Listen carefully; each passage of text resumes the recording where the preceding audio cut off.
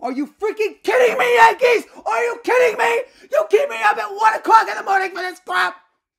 You do this to me every single night. Every night I have to sit here and watch this crap over and over and over again. And I thought yesterday was the worst loss of the season. You know what? It still might be. This may have topped it. Because, for God's sake, we can't do anything right.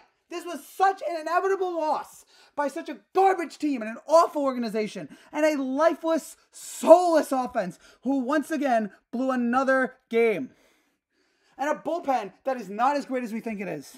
That has been talked about, oh, this dominant bullpen, and yet so many times it gives up runs. Today it was Michael King, well done. And of course, Nick Ramirez did better than I thought, but of course, Nick Ramirez, the worst thing ever that's not named Josh Donaldson, the worst player on this team, not named Josh Donaldson or Anthony Rizzo at this point, gives up the game winner.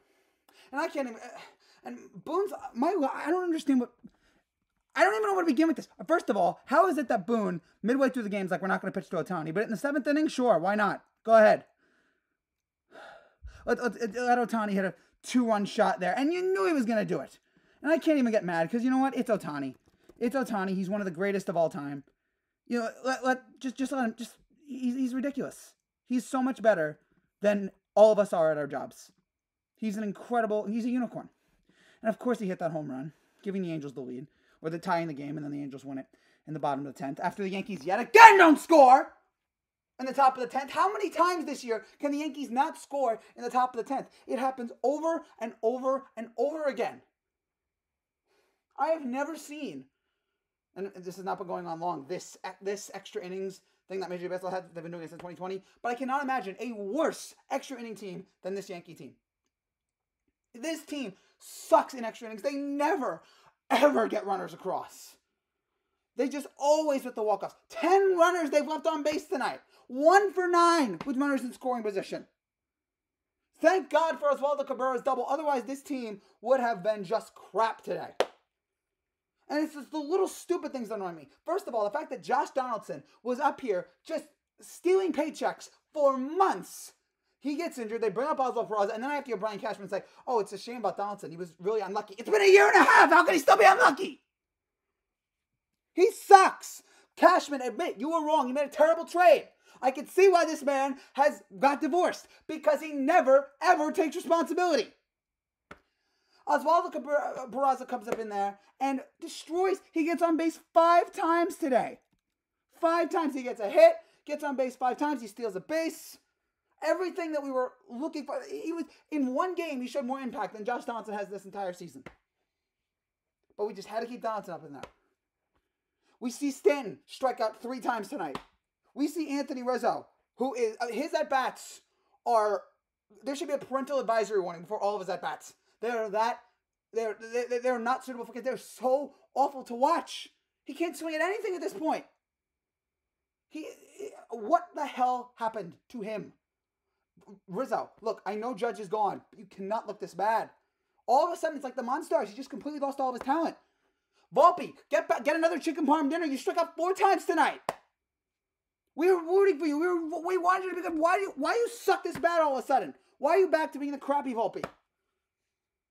Sean, and again, we're 3-4 games in, but I've already been proven right. Sean Casey did nothing to change this team. All Boone did was just put his friend in there to change everything. Casey's not going to change anything around. They just want another puppet, another guy with launch angles and all this crap. That's who they put in there. I knew that Boone was not going to actually take. Boone could have taken somebody as a head coach, somebody smart and reasonable, but no. Of course, he just wanted another one of his friends, because that's all this is. It's the Yankees taking their friends, Cashman and Boone, friends, and oh God, Hal, this is why we're upset. Get it in your head, you Nepo baby.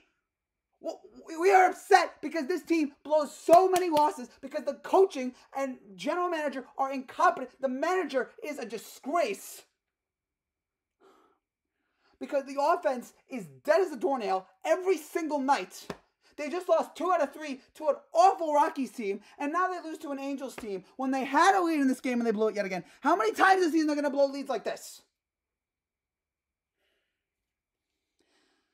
This was an infuriating loss. And you know what? Maybe it's the fact that I'm on like 2 hours sleep, that I flew in last night from Denver because my flight got canceled on Saturday, so I flew in last night. I'm so tired right now. And I had to watch it, and it's 1 o'clock in the morning, and I should be in bed, but no, I had to sit there like an idiot and watch this game knowing what was going to happen. The second Ohtani hit that home run in the 7th, you knew, I knew, we all knew what was going to happen. We knew it was going to be another miserable Yankees loss. I can't believe I'm wasting my time for this. I am 25 years old. This is my job. This is my life. This is what I do, and I don't go out at night. I don't have a girlfriend. I don't have anything. I sit here and watch this crap every night. I don't have any social life because I watch this team every night. I cannot believe I wasted so much time. I wasted my entire 20s watching this shit, watching this crap every single night. I hate you. Aaron Boone, go to hell. Ah! Ah!